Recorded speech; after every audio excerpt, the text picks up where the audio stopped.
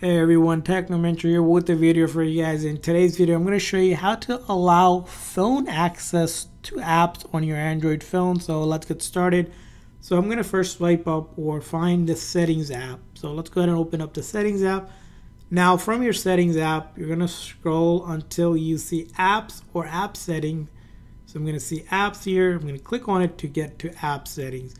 Now from here on, you're going to see the list of all of your apps here. So we're going to find the app that we want to allow phone access to. So let's go ahead and find the app here. In this case, I find Facebook as an example. And then I'm going to click on permissions. And then I'm going to look for the phone app.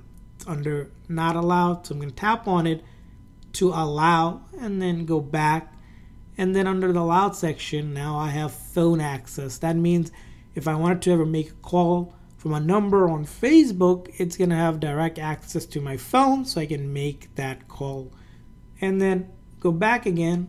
And then you want to do it for each app. So you have to individually do it. So let's go ahead and find another app maybe I want phone access from. Maybe Google Meet.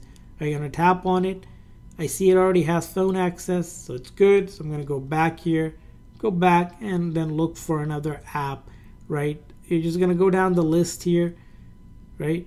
Each one, some of them will have access already, some of them doesn't. For example, if I want the Photos app, Google Photos have to have phone access, I'll allow and go back.